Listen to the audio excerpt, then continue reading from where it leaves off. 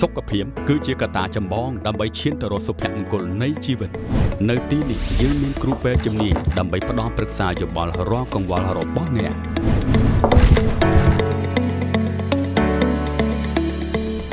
យើងយកចិត្តទុកដាក់ចំពោះអ្នកដូចជាក្រុមគ្រួសាររបស់យើងឧបករណ៍ទំនើបចុងក្រោយបង្អស់មាននៅទីនេះដើម្បីធានាគុណភាពនិងសុវត្ថិភាពជូនអតិថិជនលោកអ្នកមិនមានអារម្មណ៍ថាជាមន្ទីរពេទ្យនោះទេតែវាជាផ្ទះរបស់លោកអ្នកពិត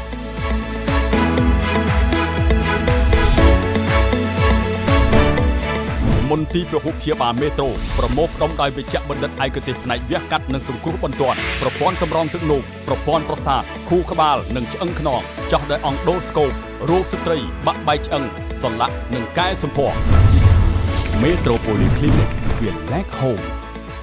ឧបត្ថម្ភកម្មវិធីដោយ Fun Entertainment The Future is Fun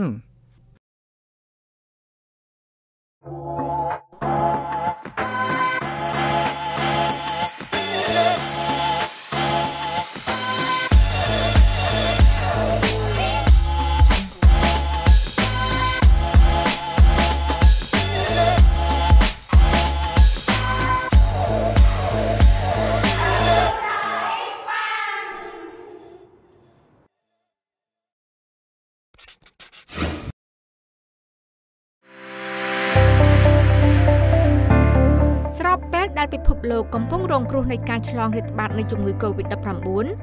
ប្រទេសកម្ពុជាយើងក៏រងផលប៉ះពាល់យ៉ាងធ្ងន់ធ្ងរផងដែរនាពេលថ្មីនេះក្រុមហ៊ុន Blue Media Cambodia បានចុះកិច្ចសន្យាជាមួយក្រុមហ៊ុនបច្ចេកវិទ្យាក្នុងស្រុកមួយដែលផលិតរបាំងមុខការពារការឆ្លងជំងឺ Covid-19 ទឹកដៅដែលក្រុមហ៊ុន Blue Media ជ្រើសរើសយកការសហការជាមួយក្រុមហ៊ុនក្នុងស្រុកមួយនេះដោយសារតែក្រុមហ៊ុនបច្ចេកវិទ្យានេះបង្កើតឡើងដោយកូនខ្មែរសុទ្ធសឹងជាយុវជនវ័យក្មេងស្រឡាញ់ផ្នែកបច្ចេកវិទ្យាបានខិតខំច្នៃប្រឌិតបង្កើតរបាំងមុខការពារជំងឺ Covid-19 នេះឡើងស្របទៅតាមស្តង់ដារអឺរ៉ុបនិងក្រោមការប្រឹក្សាផ្នែកបច្ចេកទេសពីសាស្ត្រាចារ្យជំនាញមកពីបរទេសផងដែរតាមរយៈការចុះកិច្ចសន្យានេះក្រុមហ៊ុនបច្ចេកវិទ្យានេះបានប្រគល់សិទ្ធិផ្ដាច់មុខដល់ក្រុមហ៊ុន Blue Media Cambodia ជាអ្នកធ្វើ marketing លក់និងចែកចាយរបាំងមុខនេះនៅក្នុងប្រទេសកម្ពុជាការចុះកិច្ចសន្យានេះគឺជួយលើកកម្ពស់ស្នាដៃកូនខ្មែរក្នុងផ្នែកបច្ចេកវិទ្យារបាំងមុខដែលផលិតដោយកូនខ្មែរនេះមានលក្ខណៈស្រាលងាយស្រួលពាក់មិនធ្ងន់មិនធ្វើឲ្យឈឺក្បាលនិងរក្សាបាននូវអនាម័យខ្ពស់ស្របទៅតាមការប្រើប្រាស់នៅក្នុងមន្ទីរពេទ្យនៅតាមភោជនីយដ្ឋានសន្តាគារហាងលក់ភេសជ្ជៈធនាគារអាកាសយានដ្ឋានអន្តរជាតិកន្លែងបម្រើសេវានៅតាមទីសាធារណៈផ្សេងៗដូចជាផ្សារទំនើបនិងស្ថាប័នផ្សេងទៀតសម្រាប់ស្ថាប័នមន្ទីរពេទ្យស្ថាប័នរដ្ឋនិងឯកជននានាដែលមានបំណងចង់ជារបាំងមុខនេះយកទៅប្រើប្រាស់អាចធ្វើការទំនាក់ទំនងទៅកាន់ក្រុមហ៊ុន Blue Media តាមរយៈទំនាក់ទំនងខាងក្រោម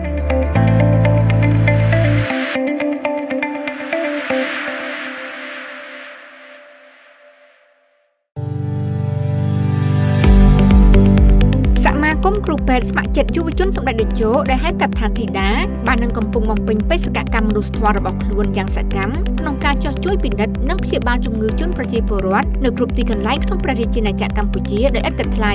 កម្មវិធីទំនើបភិវូបនីយកម្មខ្មែរមានកិត្តិយសដោយទទួលបានការអញ្ជើញចូលរួមពីថ្នាក់ដឹកនាំសំខាន់នៃសមាគមគ្រូពេទ្យស្ម័គ្រចិត្តយុវជនសម្ដេចតេជោជាវាគ្មិនកិត្តិយសដើម្បីធ្វើការជជែកពិភាក្សាលើសមិទ្ធផលក៏ដូចជាទិសដៅសំខាន់របស់សមាគមវាគ្មិនកិត្តិយសរួមមានលោកជំទាវពេជ្រច័ន្ទមុនីអនុប្រធានក្រុមប្រឹក្សាភិបាល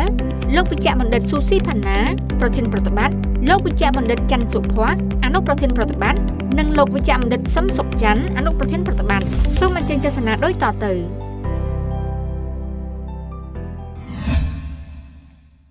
ជំរាបសួរស្វាគមន៍មកកាន់កម្មវិធីទំនើបភាវូបនីយកម្មខ្មែរនៅក្នុងសប្តាហ៍នេះកម្មវិធីយើងនឹងបង្ហាញជូននៅកិច្ចសម្ភាសន៍ដ៏ពិសេសមួយនៅដើមឆ្នាំ2020នេះដែលស្ដីអំពីភាពរីកចម្រើននៃសមាគមគ្រូពេទ្យស្ម័គ្រចិត្តយុវជនសម្ដេចតេជោដែលហៅកាត់ថាធីតាចាសូមជំរាបសួរចាសូមជំរាបសួរបងក៏ដូចជាជំរាបសួរលោកគ្រូចាបែកគ្នាប្រហែលជា 3-4 ឆ្នាំហើយបន្ទាប់ពីកិច្ចសម្ភាសន៍លើកទី1កាលពីប្រហែលឆ្នាំមុនខ្ញុំសូមហៅថាបងស្រីបងស្រីយើងបានដឹងហើយថាមកដល់ពេលបច្ចុប្បន្ននេះសមាគមយុវជនសម្ដេចតេជោដែលហៅថាធីតានេះគឺមានរយៈពេល7ឆ្នាំហើយអ្វីដែលខ្ញុំសង្កេតឃើញនោះសមាគមធីតានេះគឺមានភាពសកម្មមែនទែននៅក្នុងការចុះទៅជួយព្យាបាល ប្រជាជនយើងនៅតាមទីជនបទដាច់ស្រយាលណារយៈពេលមកដល់ពេលបច្ចុប្បន្ននេះតាមមានភាពរីកចម្រើនយ៉ាងដូចម្តេចដែរចាចាជាដំបូងចាខ្ញុំសូមចាជំរាបសួរដល់បងអូនស្រីចាហើយជាលើកទី2ហើយដែលខ្ញុំហើយនឹងជាមួយនឹងក្រុមការងារមកពីសមាគមក្រុមគ្រូពេទ្យស្ម័គ្រចិត្តសម្ដេចតេជោនេះចាដែលហៅកាត់ថាធីតានេះជាមានកិត្តិយសបានអញ្ជើញចូលរួមក្នុងកម្មវិធីនេះខ្ញុំគិតថាប្រហែលជាបងប្អូនយើងបានដឹងហើយពីរឿងសមាគមក្រុមគ្រូពេទ្យស្ម័គ្រចិត្តយុវជនសម្ដេចតេជោនេះចាតែគ្រាន់ថាថ្ងៃនេះក៏ចង់សុំសង្ខេបបន្តិចសារឡើងវិញចាសមាគមនេះហ្នឹងគឺបានបង្កើតឡើងនៅថ្ងៃទី27 ខែធ្នូឆ្នាំ 2012 ចាដែលជាគំនិតផ្ដួចផ្ដើមចាដល់ខ្ពង់ខ្ពស់របស់សម្ដេចអគ្គមហាសេនាបតីតេជោហ៊ុនសែននិងសម្ដេចគតិប្រិទ្ធបណ្ឌិតប៊ុននីហ៊ុនសែនចាហើយដែលគាត់បានឲ្យអាដាមហ៊ុនម៉ាណែតនាងខ្ញុំផ្ទាល់ចាចូលរួមដឹកនាំនៅក្នុងសមាគមនេះហើយសមាគមនេះហ្នឹងគឺមានគោលបំណងហ្នឹងគឺពិនិត្យនិងព្យាបាលជូនប្រជាពលរដ្ឋយើងដោយឥតគិតថ្លៃទាំងអស់ចាជាពិសេសគឺប្រជាពលរដ្ឋក្រីក្រនៅតាមទីជនបទដាច់ស្រយាលនេះចាហើយការពេលចាប់ដើមឡើងហ្នឹងគឺប្រហែលជាបងប្អូនជាងបានជៀបហើយគឺយើងហៅថាក្រុមគ្រូពេទ្យស្ម័គ្រចិត្តយុវជនសម្ដេចតេជោនៅខេត្តកំពង់ចាមចាកាលហ្នឹងគឺយើងធ្វើតែនៅក្នុងខេត្តកំពង់ចាមទេចាដល់ពេលយើងធ្វើបានរយៈពេល1ឆ្នាំទៅក៏មានការគ្រប់គ្រងចាគ្រប់គ្រងយ៉ាងខ្លាំងចាហើយអ្នកដែលព្យាបាលជាមួយនឹងក្រុមគ្រូពេទ្យយើងហ្នឹងគាត់ដែលយើងហៅថាកាក់កបបាទចាគឺបានន័យថាគាត់ព្យាបាលទៅគាត់ជាចាគាត់ជាទៅគឺគាត់ក៏មកប្រាប់ពីមាត់មួយទៅមាត់មួយអញ្ចឹងប្រជាជននៅចិត្តខេត្តចិត្តហ្នឹងក៏គាត់ល្បីពេទ្យយើងហ្នឹងចាក៏ធ្វើការស្នើសុំអាដាមហ៊ុនម៉ាណែតចាឲ្យនាំក្រុមគ្រូពេទ្យរបស់យើងហ្នឹងចាចុះទៅព្យាបាលជូននៅតាមខេត្តផ្សេងទៀតចាមិនមែនត្រឹមតែខេត្តកំពង់ចាមហ្នឹងទេចាអញ្ចឹងហើយក៏យើងស្របជាមួយនឹងគោលគំនិតចារបស់ខាងក្រុមប្រឹក្សាភិបាលដែលមានអាដាមហ៊ុនម៉ាណែតជាមួយនឹងក្រុមវិជ្ជបណ្ឌិតផ្សេងទៀតគាត់ចង់ពង្រីកចាសមាគមរបស់យើងនឹងឲ្យមានភាពធំទូលាយចាមិនត្រឹមតែនៅក្នុងខេត្តកំពង់ចាមនេះទេគឺយើងចង់ធ្វើនៅទូទាំងប្រទេសតែម្ដងចាហើយក៏បានទៅសុំយោបល់ពីសម្ដេចចាអគ្គមហាសេនាបតីតេជោហ៊ុនសែននិងសម្ដេចគតិប្រិទ្ធបណ្ឌិតគាត់យល់ព្រមគាត់គាំទ្រខ្លាំងអញ្ចឹងហើយក៏សមាគមរបស់យើងនឹងក៏បានចុះបញ្ជីជា NGO ចានៅក្នុងឆ្នាំ 2014 ចាចង់ជម្រាបដែរថារយៈពេល7ឆ្នាំនេះគឺយើងសមាគមយើងមានការរីកចម្រើនច្រើនចាទាំងរីកចម្រើនតាំងពីសមាជិកចាហើយនឹងពីដៃគូសហប្រតិបត្តិការនានាហើយជាមួយនឹងសប្បុរសជនចាដែលជួយនៅក្នុងសមាគមឧទាហរណ៍ជាក់ស្ដែងហ្នឹងគឺដូចជាខាង member ដែលយើងចូលរួមនៅក្នុងសមាគមហ្នឹងគឺចាប់ផ្ដើមដំបូងឡើងតែ40នាក់ទេចារហូតមកដល់តួលេខពីឆ្នាំខែ12 2019កន្លងទៅនេះគឺយើងបាន 5000 នាក់ជាងហើយចាជាង 5000 នាក់ហើយអ្នកទាំងអស់នោះគឺមានគ្រប់ទាំងអស់ចាមានតាំងពីសាស្ត្រាចារ្យមានវិជ្ជបណ្ឌិតចាវិជ្ជបណ្ឌិតឯកទេសមានទាំងទម្បណ្ឌិតដែលយើងហៅថា dentist ហ្នឹងគឺមានសតការីហើយមាន nurse ចាហើយនឹងមានអ្នកស្ម័គ្រចិត្តមួយចំនួនទៀតចាហើយអញ្ចឹងហើយដោយសារយើងមានអ្នកជំនាញគ្រប់អញ្ចឹងគឺយើងអាចមានលទ្ធភាពចាពិនិត្យព្យាបាលជូនប្រជាពលរដ្ឋយើងហ្នឹងគឺបានគ្រប់ជំនាញទាំងអស់ចាបេសកកម្មរបស់យើងហ្នឹងកាលពីមុនហ្នឹងគឺយើងធ្វើតែម្ដងនៅក្នុងកាលពីទំចាប់ផ្ដើមគឺនៅក្នុងមួយខែម្ដងទេ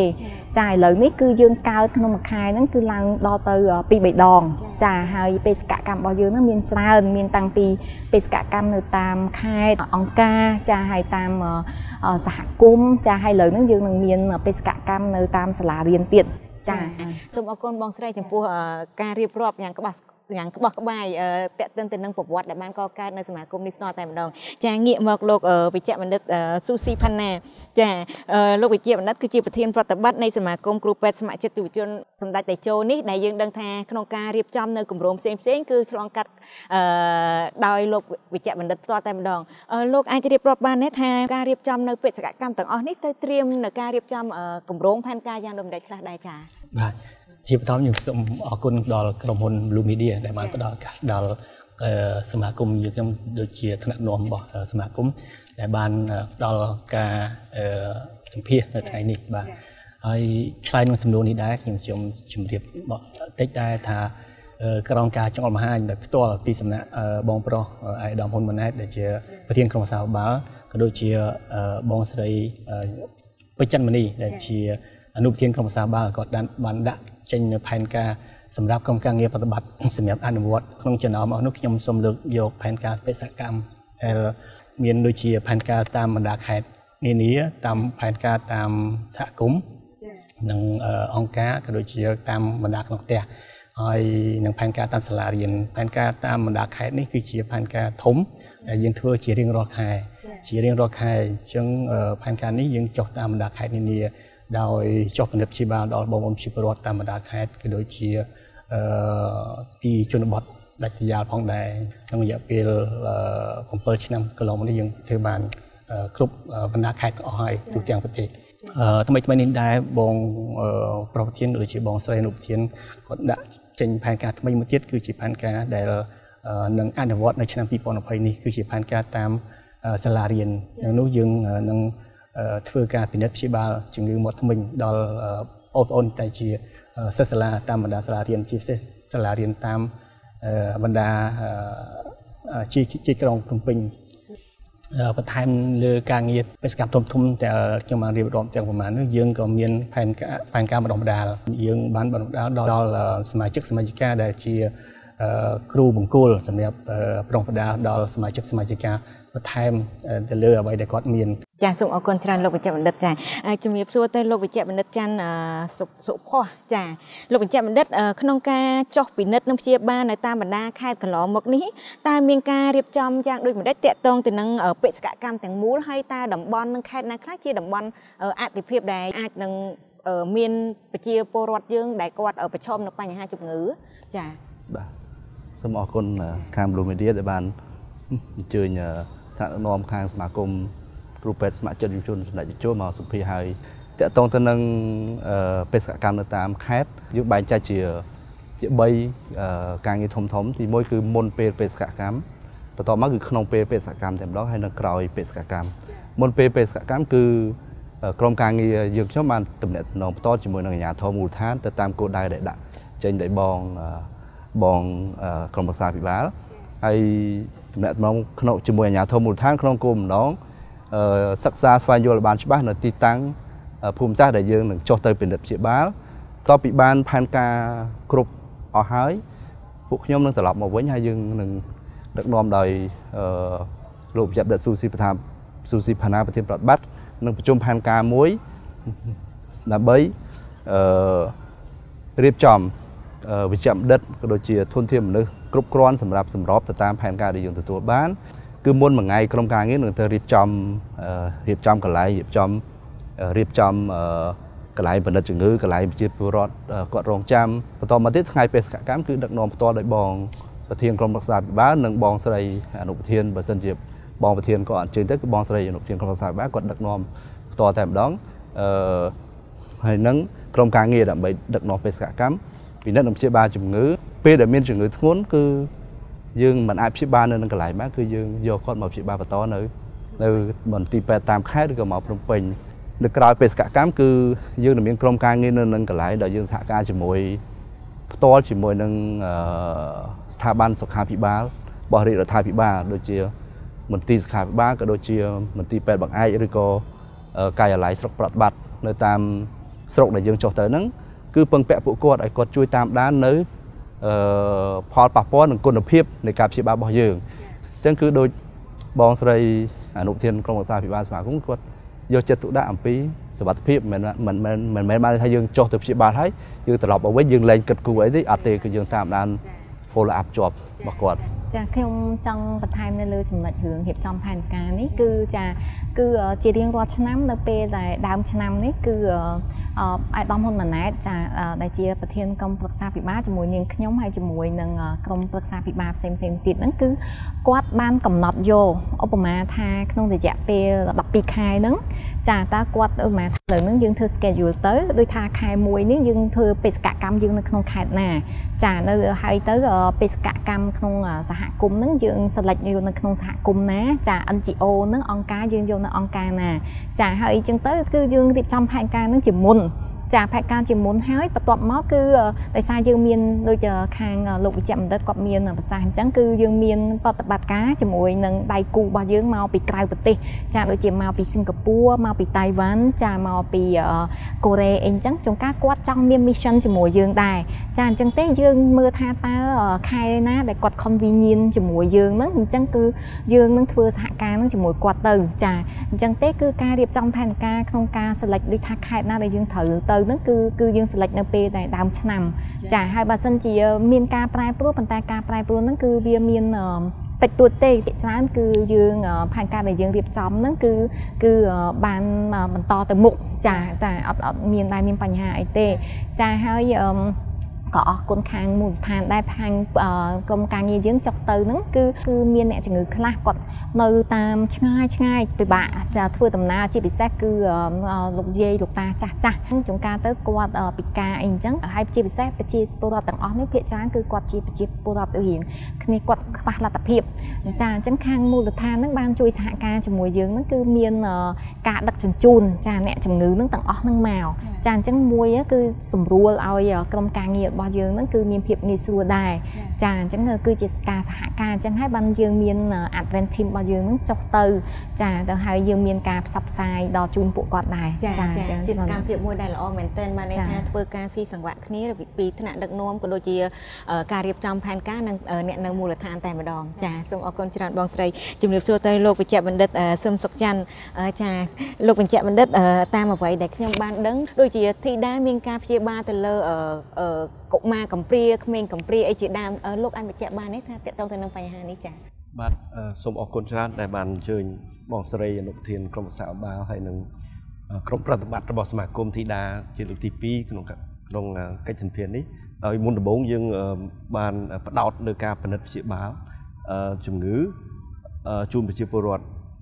ក្រោយមកទៀតដោយសារមានតម្រូវការផ្សេងពីមានការស្នើសុំពីអង្គការកុមារកំព្រាពីសហគមន៍ក្រីក្រផ្សេងយើងបាន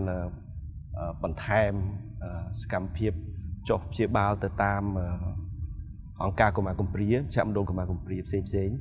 ដែលកន្លងទៅយើងព្យាបាលជំងឺមាត់ធ្មេញនិងជំងឺទូទៅនៅក្នុងមណ្ឌលកុមារកំព្រាមួយចំនួននៅក្នុងភ្នំពេញមានអង្គការដូចជាអង្គការគ្រួសារថ្មីអង្គការកុមាររុនរះនៅតាខ្មៅឬក៏អង្គការមូលនិធិកុមារកម្ពុជានៅស្ទឹងមានជ័យ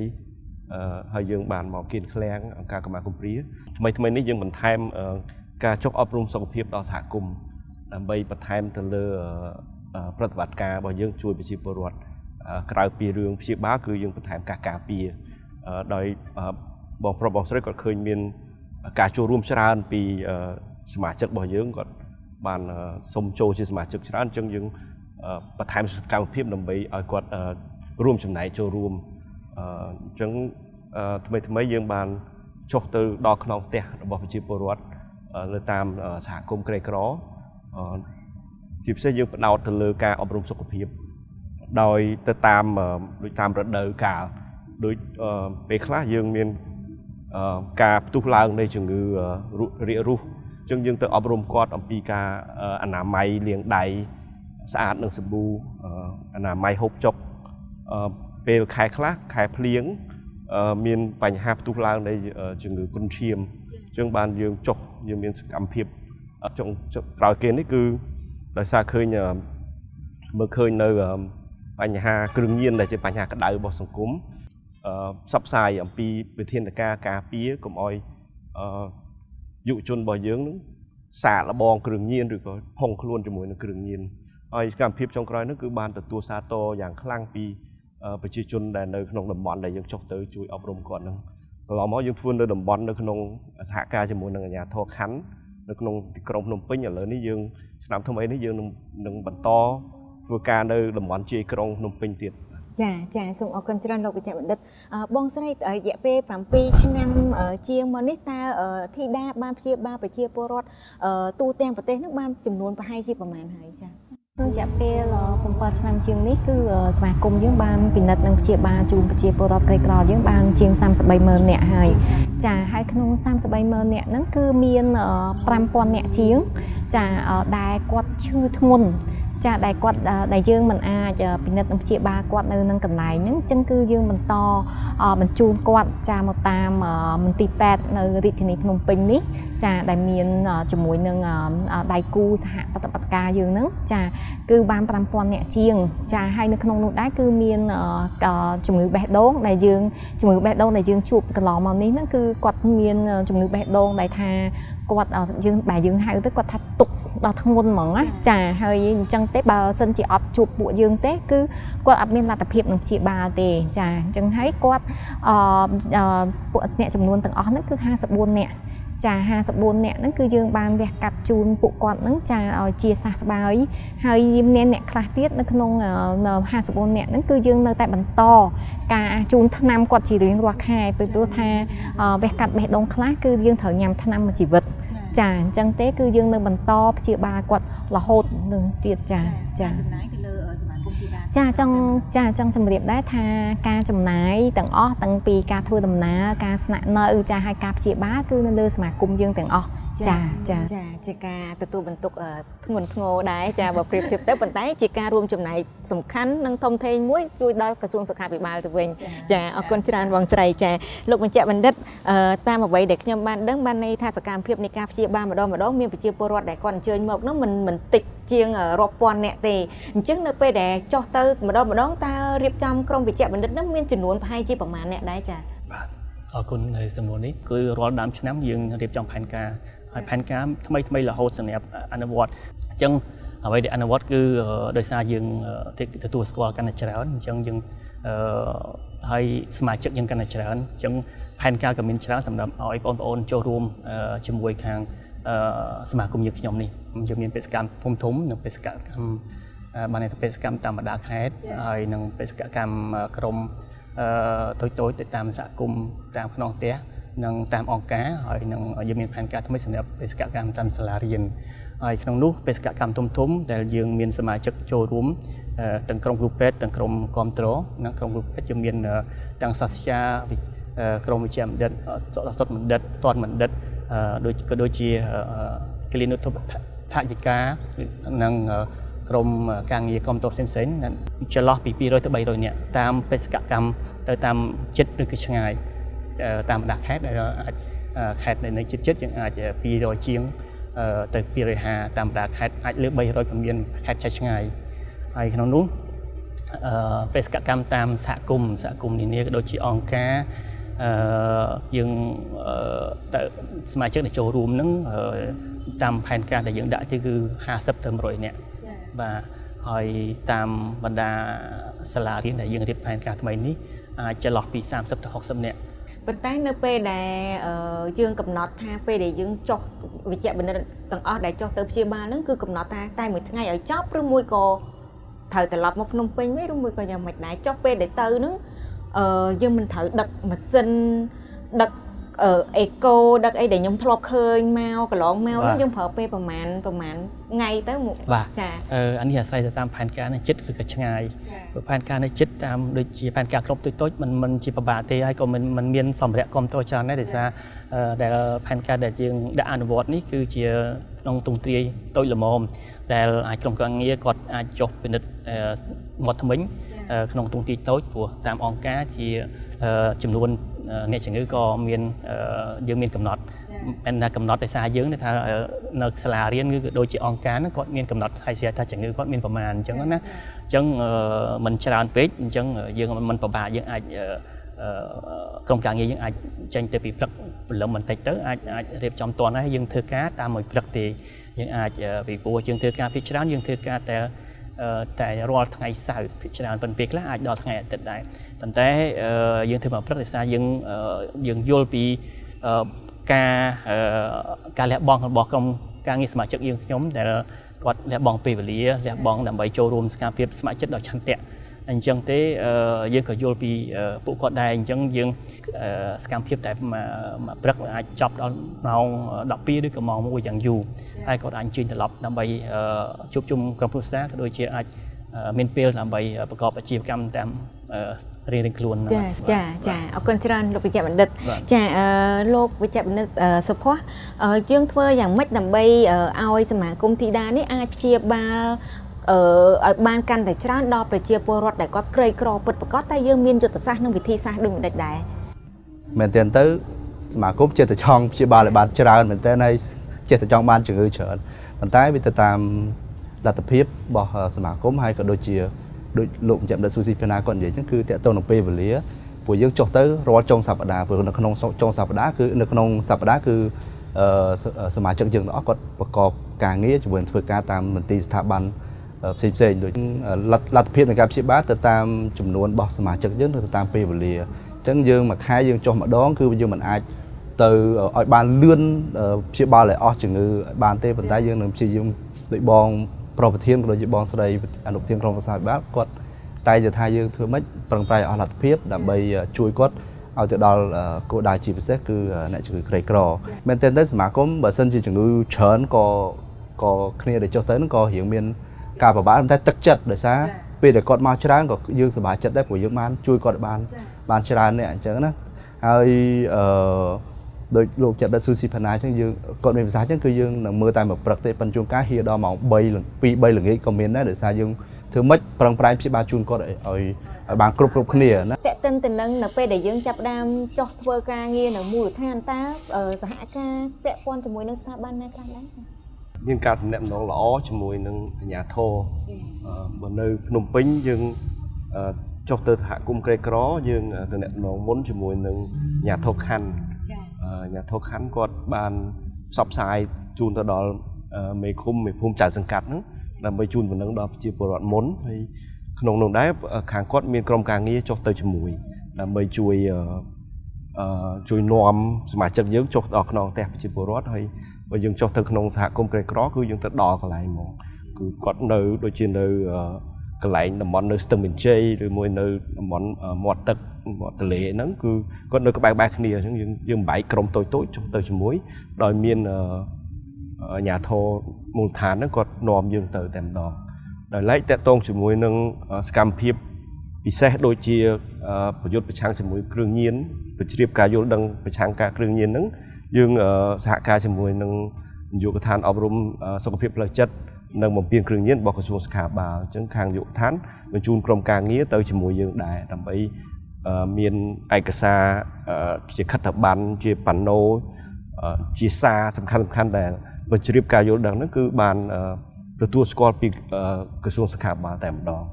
ខែប៉ុណ្ណឹងទៀតយើងមានដៃគូសហការផ្សេងដូចខាងក្រមសសយកនិងអ្នកស្ម័គ្រចិត្តផ្សេងទៀតដែលដូចជាក្រុមហ៊ុនដែលជួយគ្រប់គ្រងដែលចុះទៅជាមួយយើងផ្ទាល់ដែរចាសូមអរគុណច្រើនបងស្រីតេតិនទៅនឹងរយៈពេលច្រើនឆ្នាំមកនេះយើងឃើញថាក្រមវិជ្ជបណ្ឌិតទាំងអស់សុទ្ធតែមានឆន្ទៈនៅក្នុងការលះបង់ខ្ពស់ទៅក្នុងសកម្មភាពមនុស្សធម៌យើងអាចនិយាយថាជាសកម្មភាពមនុស្សធម៌ប៉ុន្តែសកម្មភាពរបស់ធីតាសមាគមធីតាផ្ទាល់នេះបានចូលរួមចំណែកយ៉ាងពិសេសនិងសំខាន់យ៉ាងម៉េចទៅដល់ក្រសួងសុខាភិបាលផ្ទាល់តែម្ដងចាជាដំបូងនេះខ្ញុំចង់ជំរាបដែរឲ្យច្បាស់ចាថាសមាគមក្រុមគ្រូពេទ្យស្ម័គ្រចិត្តយុវជនសម្ដេចតេជោនេះគឺបង្កើតឡើងមកហ្នឹងគឺមិនមែនជំនួសឲ្យក្រសួងសុខាភិបាលទេបានន័យថាមិនមែនជំនួសឲ្យរាជរដ្ឋាភិបាលទេចាអញ្ចឹងគោលដៅនៃការបង្កើតសមាគមស្ម័គ្រចិត្តយុវជនសម្ដេចតេជោនេះគឺយើងមានគោលដៅ3ធំចង់ជួយចាទី1ហ្នឹងគឺយើងចង់ចូលរួមជាមួយនឹងស្ថាប័នជាតិជាពិសេសគឺក្រសួងសុខាភិបាលយើងចង់បង្ខិតសុខភាពសេវាសុខភាពសាធារណៈហ្នឹងឲ្យគៀកទៅដល់ប្រជាពលរដ្ឋដែលក្រីក្រដែលនៅតាមទីជនបទដាច់ស្រយាលជូនគាត់ឲ្យឥតគិតថ្លៃហើយយើងអត់មាននិន្នាការនយោបាយអីទាំងអស់ហើយអត់មានការប្រកាន់ពូជសាសន៍ឬមួយក៏ពណ៌សម្បុរអីទេឲ្យតែថាគាត់អញ្ជើញមកគឺយើងព្យាបាលជូនគាត់ទាំងអស់ហើយនឹងគោលបំណងគោលដៅធំទី2របស់សមាគមហ្នឹងគឺចង់ចូលរួមនៅក្នុងសកម្មភាពក្នុងវិស័យសុខាភិបាលហ្នឹងជាមួយនឹងរាជរដ្ឋាភិបាលគឺជួយកាត់បន្ថយនៅភាពក្រីក្រទៅនឹងទីកន្លែងជាពិសេសគឺនៅតាមទីជនបទដាច់ស្រយាល ចាហើយនឹងគោលបំណងធំមួយទៀតហ្នឹងគឺយើងចង់ជួយបណ្ដុះបណ្ដាលចាធនធានមនុស្សនៅក្នុងវិស័យសុខាភិបាលដោយតាមរយៈសមាគមបានធ្វើកន្លងមកគឺយើងបានជួយបណ្ដុះបណ្ដាលចាសមាជិករបស់យើងហ្នឹងគឺពេលខ្លះទៅយើងអាចបញ្ជូនគាត់ទៅរៀនបន្តនៅខាងក្រៅជា exchange ជាមួយនឹងចាដៃគូរបស់យើងនៅខាងក្រៅចាហើយមួយទៀតហ្នឹងគឺយើងក្នុងតាមរយៈសមាគមរបស់យើងហ្នឹងគឺយើងបានផ្ដល់ឱកាសនិស្សិតពេទ្យបងប្អូនដែលជានិស្សិតហ្នឹងគឺគាត់អាចមានលទ្ធភាពចាគាត់មកពិនិត្យនៅជំងឺដែលជាក់ស្ដែងនៅតាមទីជនបទដាច់ស្រយាលចាឲ្យគាត់ឃើញផ្ទាល់ថាតើជីវភាពប្រជាជនរបស់យើងនឹងយ៉ាងម៉េចចាឲ្យមានជំងឺអីច្រើនហើយដូច្នេះគាត់មាន experience របស់គាត់នៅពេលដែលតិចទៀតហ្នឹងគាត់ចូលទៅធ្វើការនៅតាមចាមន្ទីរពេទ្យគាត់បើក clinic ខ្លួនឯងចានឹងគឺជាការផ្ដល់លទ្ធភាពឲ្យគាត់មួយដែរចាហើយហើយម្យ៉ាងទៀតហ្នឹងគឺយើងតាមរយៈសមាគមរបស់យើងគឺខ្ញុំគិតថាមានសប្បុរសជនមានដៃគូមួយចំនួនគាត់ចង់ជួយនៅក្នុងចាកម្មវិធីមនុស្សធម៌ប៉ុន្តែគាត់មិនដឹងថាគាត់ទៅតាមណាចាអញ្ចឹងហើយដោយតាមរយៈសមាគមរបស់យើងហ្នឹងគឺគាត់បានចូលរួមជួយចំណែកមួយដែរចាហ្នឹងគឺជាគោលដៅដែលជួយនៅក្នុងវិស័យសុខាភិបាលចាចង់បញ្ជាក់ដែរថាយើងមិនមែនជំនួសទេចាគ្រាន់តែយើងចូលរួមចំណែកប៉ុណ្្នឹងឯងចាបងស្រីប្រសិនបើទៅថ្ងៃអនាគតវិស័យសុខាភិបាលហ្នឹងឥឡូវហ្នឹងគឺមានភាពល្អប្រសើរច្រើនហើយប៉ុន្តែបើសិនជាទៅអនាគតទៅទៀតទៅគឺថាវិស័យសុខាភិបាលហ្នឹងគឺរីកសាយភាយទូទាំងប្រទេសហើយមានភាពរឹងមាំច្រើនជាងបច្ចុប្បន្ននេះតើសមាគមធីតានឹងរំសាយដែរទេឬមួយក៏នៅតែបន្តបែបនេះខ្ញុំគិតថាមិនរំសាយទេចាមិនរំសាយទេដូចសកម្មភាពដែលយើងបានធ្វើកន្លងមក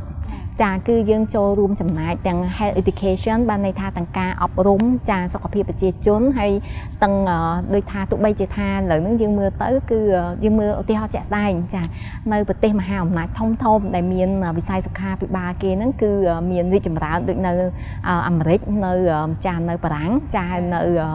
នៅកូរ៉េនៅអីហ្នឹងចាគាត់មាននៅអង់គ្លេសអីហ្នឹងគាត់វិស័យសុខាភិបាលរបស់គាត់រីកចម្រើនខ្លាំងប៉ុន្តែនៅមានអង្គការចាជាច្រើនទៀតដែលចូលរួមនៅក្នុងវិស័យសុខាភិបាលនោះដែរចាហើយអញ្ចឹងក៏ធីតារបស់យើងហ្នឹងក៏ជាអង្គការមួយក៏ដូចជាចំណោមអង្គការដទៃទៀតដូចជាមេសាំងសងហ្វ្រង់ជា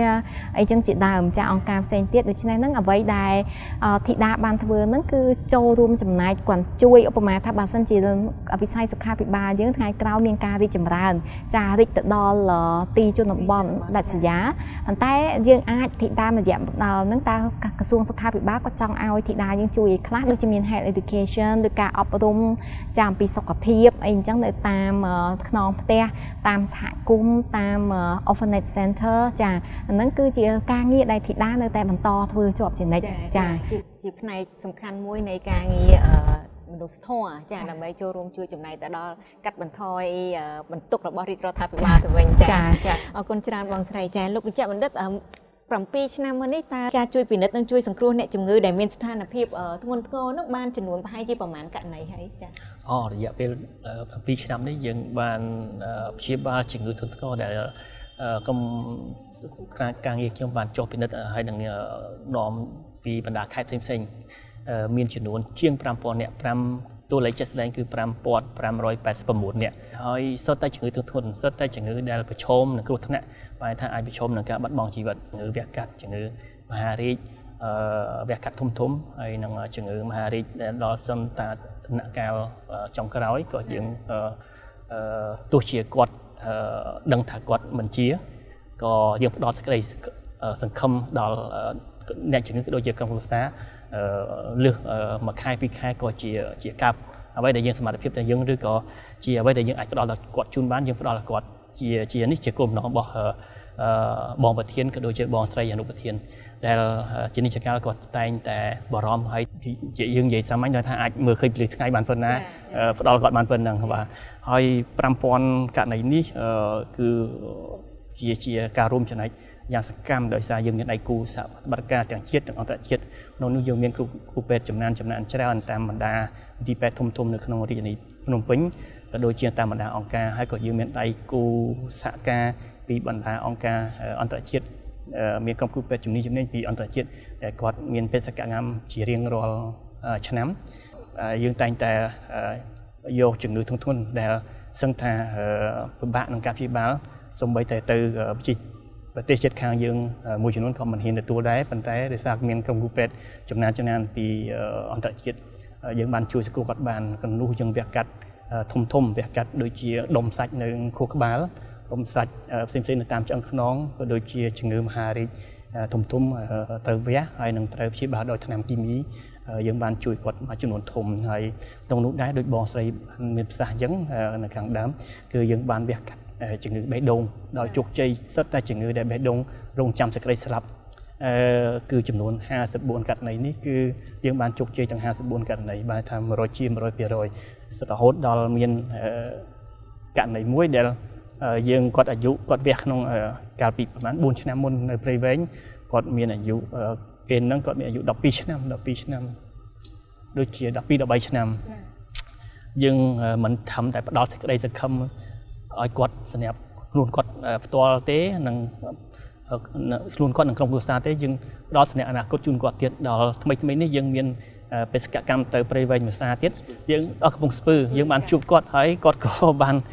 ថ្លែងអំណរគុណដល់បងប្រុសបងស្រីដែលបានជួយជីវិតគាត់ហើយក៏ផ្ដល់អនាគតឲ្យគាត់ជាថ្មីដោយសារពេលហ្នឹងគាត់ត្រៀមនឹងរៀបការហើយយើងមានអារម្មណ៍ថាក្តុកក្តួលហើយក៏យូរត្រេកអរខ្លាំងណាស់ដែលមានអារម្មណ៍ថាយើងបានជួយជីវិតលោកអ្នកហើយមិនធំមែនតើមិនតែមនុស្សម្នាក់ទេច្រើនអ្នកណាស់5000ជាងអ្នកបាទអរគុណច្រើនលោកវិជ្ជបណ្ឌិតមានអ្នកខ្លះគាត់ឆ្ងល់ដែរថាតើកន្លងមកបងស្រីមានការសិក្សាឬក៏ជំនាញផ្នែកវិជ្ជបណ្ឌិតដែរទេនាពេលកន្លងមកនេះចាគឺលើឯកទេសអ្វីដែរចាតាមពិត background របស់ខ្ញុំចាខ្ញុំជា pharmacist ចាអសតការីចាខ្ញុំបានបញ្ចប់ការសិក្សានៅសាកលវិទ្យាល័យវិទ្យាសាស្ត្រសុខាភិបាលនៅភ្នំពេញយើងនេះគិតតាំងពីតូចមក dream ហ្នឹងគឺថា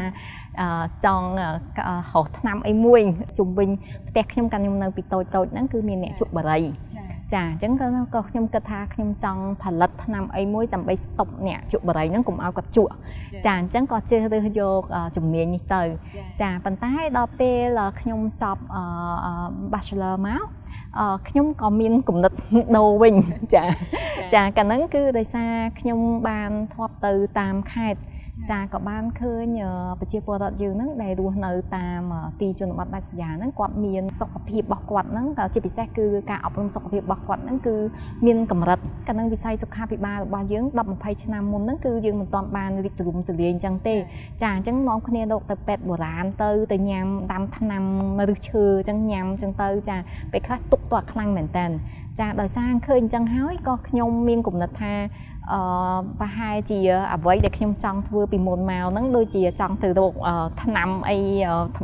ថ្មីហ្នឹងគឺប្រហែលជានៅឆ្ងាយអញ្ចឹងខ្ញុំត្រូវគិតមើលអ្វីដែលនៅចំពោះមុខនេះសិនចាអ្វីដែលតម្រូវការនៅក្នុងប្រទេសកម្ពុជាយើងនេះអញ្ចឹងទេក៏ខ្ញុំបានបដូរមុខវិជ្ជាទៅរៀនជា public health ដែលយើងហៅថាសុខភាពសាធារណៈចាខ្ញុំបានបញ្ចប់អនុបណ្ឌិតចាមកពីសហរដ្ឋអាមេរិកចានៅ Boston University ចាហើយក៏ពេលហ្នឹងក៏ដោយសារថាមានការជំរុញពីក្រមគ្រួសារចាចឹងទេក៏ខ្ញុំតយកបណ្ឌិតខាងសុខភាពសាធារណៈនេះនៅចានៅទីក្រុងឡុងចានៅ London School of Hygiene and Tropical Medicine នេះចាអញ្ចឹងអ្វីដែលខ្ញុំបានចំណេះវិជ្ជាដែលខ្ញុំបានរៀនមកហ្នឹងខ្ញុំគិតថាតាមរយៈសមាគមនេះគឺខ្ញុំបានជួយច្រើនទោះបីជាថានេះគឺជាការចូលរួមចំណែកមួយចាប៉ុន្តែតិចតួចប៉ុន្តែក៏ខ្ញុំសប្បាយចិត្តពួកអីគឺវាតាក់ទងជាមួយនឹងអ្វីដែលខ្ញុំបានរៀនចាបានន័យថាក៏ដូចជាក្តីសម័យដែរចាបានជួយប្រជាពលរដ្ឋចាអរគុណច្រើនបងស្រីតេតិនទៅនឹងការគៀងគរនៅការស្វែងរកជំនួយសប្បុរសធម៌តែបងស្រីប្រើនៅយុទ្ធសាស្ត្រនិងវិធីសាស្ត្រយ៉ាងណាដែរចាសំណួរនេះអរគុណច្រើនមែនតើចាចង់ជម្រាបថាសមាគមក្រុមគ្រូពេទ្យស្ម័គ្រចិត្តយើងនឹងបន្តមកដល់រាល់ថ្ងៃហ្នឹងគឺយើងមានប្រវត្តិរបស់យើងក្នុងចាជាពិសេសរឿងថវិកាចាថវិកាហ្នឹងដូចបងអូនបានដឹងហើយគឺចុះទៅពេលបេសកកម្មម្ដងគឺចំណាយច្រើនណាស់ចាទាំងសម្ភារៈចាចឹងថ្នាំពេទ្យហើយចឹងពេលខ្លះហ្នឹងគឺយើងត្រូវជូនអាហារសម្រន់ទៅដល់អ្នកជំងឺទៀត ចាហើយចំពោះអ្នកជំងឺដែលគាត់ព្យាបាលនៅភ្នំពេញយើងជូនគាត់ទាំងថ្លៃសហួយគាត់ធ្វើដំណើរចាហើយនឹងថ្លៃគាត់ស្នាក់នៅចាហើយនឹងថ្លៃព្យាបាលទាំងអស់ចានៅរយៈពេលដែលគាត់ព្យាបាលហ្នឹងចាមានគេសួរសំណួរនេះពីខ្ញុំមកដែរថាធ្វើមិនទៅសមាគមធីតាដែលអត់មានខាងថវិកា finance អត់មានពឹងផ្អែកទៅរាជរដ្ឋាភិបាលធ្វើមិនបាន sustain បាន7ឆ្នាំហ្នឹងចាចង់ជម្រាបថាការពេលពីដើមបង្កើតមកហ្នឹងគឺថវិកាធំចាគឺបានមកពីសម្ដេចចាសម្ដេចអគ្គមហាសេនាបតីតេជោហ៊ុនសែននិងសម្ដេចគតិប្របណ្ឌិតចាថវិកាធំហ្នឹងគាត់ជួយហ្នឹងគឺជាថវិកាផ្ទាល់ខ្លួនហើយនឹងមានថវិកាខ្លះមកពីសប្បុរសជនហើយក៏ដូចគ្នានេះដែរហ្នឹងគឺមានតាមរយៈក្រុមគ្រូពេទ្យយើងហ្នឹងដែលចុះទៅហ្នឹងកាលហ្នឹងគាត់ចំណាយទាំងពេលវេលាចំណាយទាំងចាកម្លាំងហើយពេលខ្លះគាត់ចេញលុយថវិការបស់គាត់ហ្នឹងពីក្នុងកប៉ៅហ្នឹងជួយទៀតនៅពេលដែលឃើញអ្នកជំងឺហ្នឹងមានការខ្វះខាតចាអញ្ចឹងយើងប្រហែលជាមានការលំបាកពេលហ្នឹងក្នុងមួយឆ្នាំប៉ុន្តែយើងធ្វើបានល្អចាយើងធ្វើបានល្អដោយសារឃើញមានការដូចថាគ្រប់គ្រងចាហើយនិន្នាការច្បាស់លាស់ពីខាងសមាគមរបស់យើងហើយមានការទំនុកចិត្តចាពីប្រជាពលរដ្ឋអញ្ចឹងពេលហ្នឹងឯងគឺមានដៃគូសហប្រតិបត្តិការជាច្រើនទាំងនៅក្នុងស្រុកហើយនិងនៅក្រៅប្រទេសជាពិសេសសប្បុរសជនចាគាត់បានមកតាក់ទងមកសមាគមយើងដែលផ្ទាល់គាត់ថាឥឡូវហ្នឹងគាត់ចង់ជួយគាត់ចង់ចូលរួមជាមួយនឹងការងារមនុស្សធម៌នេះចាអញ្ចឹងហើយគាត់មកច្រើនអញ្ចឹងមានតាំងពីអ្នកខ្លះគឺឯកផ្ទាល់ខ្លួនចាថវិកាផ្ទាល់ខ្លួនអ្នកខ្លះទៀតទៅថវិកាដូចក្រុមហ៊ុនអញ្ចឹងចាហើយអ្នកខ្លះទៀតគាត់ផ្ដល់ជាទាំងថ្នាំទាំងសម្ភារៈហើយចំពោះសហប្រតិបត្តិការរបស់យើងហ្នឹងគឺយើងមានតាំងពីពេទ្យចានៅក្នុងរាជធានីភ្នំពេញយើងនេះហ្នឹងគឺយើងចុះ MOU ជាមួយពួកគាត់ទាំងអស់ចាមានទាំងសាកលវិទ្យាល័យចាទាំងរដ្ឋទាំងឯកជនចាគាត់ជួយសម្រួលមែនតើចាគាត់ជួយពេលនិស្សិតដែលជា member របស់យើងហ្នឹងពេលខ្លះហ្នឹងគឺគាត់សម្របសម្រួលឲ្យនិស្សិតហ្នឹងគាត់មកចាចុះ mission ជាមួយពួកយើងចាហើយនឹងសប្បុរសជនផ្សេងទៀតចាហើយក្នុងក្រុមហ្នឹងមានដូចមានក្រុមហ៊ុនជីគីចាមាន Medphone ចាហើយមានថ្មីនេះយើងដូចជាទៅចុះ MOU ជាមួយនឹង Print Bank ចាហើយនឹងជាមួយនឹង Buyong Group ហើយមានក្រុមហ៊ុន Sen Group ហើយនឹងក្រុមហ៊ុន Capital ចាគាត់ជា main donor របស់យើងចាជារៀងរាល់ឆ្នាំអញ្ចឹងគាត់ជួយនឹងក្នុងថវិកាមួយអញ្ចឹងទៅចាអញ្ចឹងទេគឺខ្ញុំគិតថាឃើញនេះគឺមានការយកចិត្តទុកដាក់ចាហើយម្យ៉ាងទៀតការជឿជាក់ចាពីខាងសប្បុរសជននិងដៃគូរបស់យើងហ្នឹងចឹងបានធ្វើឲ្យសមាគមរបស់យើងហ្នឹងចាមានការរីកចម្រើនមកដល់ថ្ងៃនេះមានអ្នកខ្លះមានការយល់ច្រឡំថាធីតាហ្នឹងគឺជាមន្ទីរពេទ្យទៀតចាអញ្ចឹងឲ្យតែនេះហ្នឹងគាត់មកគាត់ថាមកពេទ្យធីតាចាហ្នឹងនេះគឺជាការទុកចិត្តរបស់ប្រជាពលរដ្ឋយើងហើយជាពីអ្នកជំងឺអញ្ចឹងហើយបានជាយើងមានសប្បុរសជនមានដៃគូគាត់ទុកចិត្តអញ្ចឹងគាត់តែងតែជួយឧបត្ថម្ភជានិច្ចចាអរគុណច្រើនបងស្រីជាចុងបញ្ចប់នេះតើមានអ្វីជាការផ្ដាំផ្ញើទៅកាន់ប្រជាជនយើងដែលនៅទូទាំងប្រទេសទេដែលក្រុមការងាររបស់បងស្រីបានទៅដល់ក៏ដូចជាក្រុមវិជ្ជបណ្ឌិតនៃសមាជិកធីតាជាង 5000 នេះតតែម្ដងចាដំបូងចានាងខ្ញុំសូមថ្លែងអំណរគុណយ៉ាងជ្រាលជ្រៅបំផុតចាដល់ដៃគូសហប្រតិបត្តិការទាំងថ្នាក់ជាតិនិងថ្នាក់អន្តរជាតិជាមួយនឹងសប្បុរសជនហើយនឹងក្រុមហ៊ុននឹងតែងតែដែលជួយគ្រប់គ្រងយ៉ាងខ្លាំងក្លាដល់ការងារមនុស្សធម៌របស់សមាគមក្រុមគ្រូពេទ្យស្ម័គ្រចិត្តនេះចាហើយគាត់អ្នកខ្លះក៏មិនត្រឹមតែជួយក្នុងថវិកាទេគឺគាត់បានជួយពេលចុះយើងចុះពេទ្យសកកម្មម្ដងហ្នឹងគឺគាត់បានជួយបញ្ជូនទាំងបុគ្គលិករបស់គាត់មកជួយទៀតនៅក្នុងការងារមនុស្សធម៌នេះដែរចា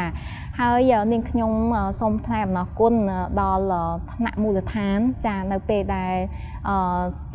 មាគមចុះទៅធ្វើបេសកកម្មម្ដងគឺថ្នាក់មូលដ្ឋាននឹងចឹងចាគ្រប់ខេត្តក្រុងទាំងអស់គឺគាត់តែសហការជាមួយនឹងសមាគមចាសហការហ្នឹងគឺមានទាំងការដឹកជញ្ជូនចាអ្នកជំងឺឲ្យមកដល់កុំឲ្យមានការលំបាកដល់អ្នកជំងឺចាហើយជាថ្មីម្ដងទៀតខ្ញុំសូមថ្លែងអំណរគុណដល់សមាជិកចាសមាជិការបស់សមាគមក្រុមគ្រូពេទ្យសមាជិកយុវជនសម្ដេចតេជោទាំងអស់ចាចង់ជម្រាបថាបងប្អូនអ្នកទាំងអស់គ្នាវិជ្ជបណ្ឌិតទាំងអស់គ្នាហ្នឹងគឺគាត់បានយកពេលវេលាដ៏មានតម្លៃរបស់គាត់ចាថ្ងៃចុងសប្តាហ៍នោះដែលគាត់ធ្វើការតាំងពីថ្ងៃច័ន្ទរហូតដល់ថ្ងៃសុក្រចាគឺគាត់អ្នកខ្លះគាត់ធ្វើការអ្នកខ្លះគាត់រៀនចាដូច្នេះថ្ងៃចុងសប្តាហ៍គឺគាត់អាចមានពេលសម្រាកជាមួយនឹងក្រុមគ្រួសារប៉ុន្តែគឺសមាជិករបស់យើងហ្នឹងគឺតែងតែចុះជួយចាការងារមនុស្សធម៌ហ្នឹងគឺដោយមិនគិតថាថ្ងៃធ្វើការថ្ងៃចុងសប្តាហ៍សម្រាកនៅជាមួយក្រុមគ្រួសារទេអញ្ចឹងគាត់ចុះដោយអត់ចង់និយាយថាជាស្ម័គ្រចិត្តដោយអត់មានគិតផលប្រយោជន៍អីទាំងអស់ចាហើយនាងខ្ញុំសូមថ្លែងអំណរគុណដល់សមាជិកយើងទាំងអស់គ្នាហើយសូមថ្លែងអំណរគុណដល់សប្បុរសជនជាមួយនឹងដៃគូសហប្រតិបត្តិការផងចាហើយបើសិនជាគ្មានអ្នកទាំងអស់គ្នានោះទេគឺសមាគមក្រុមគ្រូពេទ្យសមាជិកយើងដែលហៅថាធីតាហ្នឹងគឺมันមានមកដល់មិនមែនបានថាមកដល់7ឆ្នាំនេះទេហើយខ្ញុំគិតថាយើងនៅតែបន្តការសហការគ្នាហើយនឹងសមាគមក្រុមគ្រូពេទ្យសមាជិកនេះគឺនៅតែខិតខំប្រឹងប្រែងចាពង្រីកសកម្មភាពរបស់យើងឲ្យបានគ្រប់ខេត្តក្រុងទាំងអស់ចាហើយនឹងដើម្បីពិនិត្យនិងព្យាបាលជំងឺជូនដល់ប្រជាពលរដ្ឋរបស់យើងឲ្យបានច្រើនថែមទៀតចាអរគុណចាសូមអរគុណចំពោះការតាមដានទស្សនាពីកម្មវិធីសន្យាជួបគ្នានៅសប្តាហ៍ក្រោយតាមពេលវេលានិងម៉ោងដដែលសូមអរគុណសូមជម្រាបលា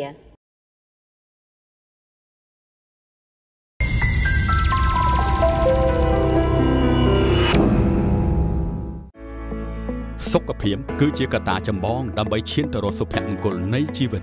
នៅទីនេះយើងមានគ្រូពេទ្យជំនាញដើម្បីផ្ដល់ប្រឹក្សាយោបល់រាល់កង្វល់របស់អ្នក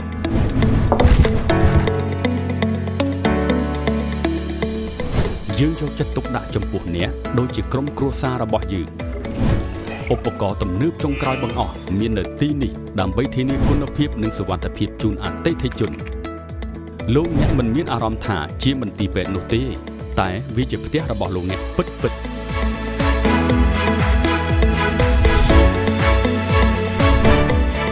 មន្ទីរពហុព្យាបាលមេត្រូប្រមូលផ្ដុំដោយវេជ្ជបណ្ឌិតឯកទេសផ្នែកវះកាត់និងសង្គ្រោះបន្ទាន់ប្រព័ន្ធកម្រងទឹកនោមប្រព័ន្ធប្រសាទខួរក្បាលនិងឆ្អឹងខ្នងចោះដោយអង្គដូស្កូបរោគស្ត្រីបាក់បែកឆ្អឹងសន្លាក់និងកែសម្ផស្ស